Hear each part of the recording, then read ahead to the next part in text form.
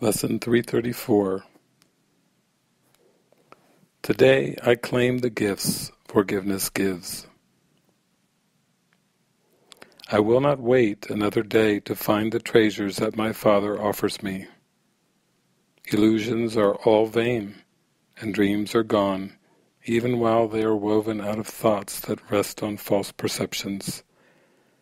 Let me not accept such meager gifts again today.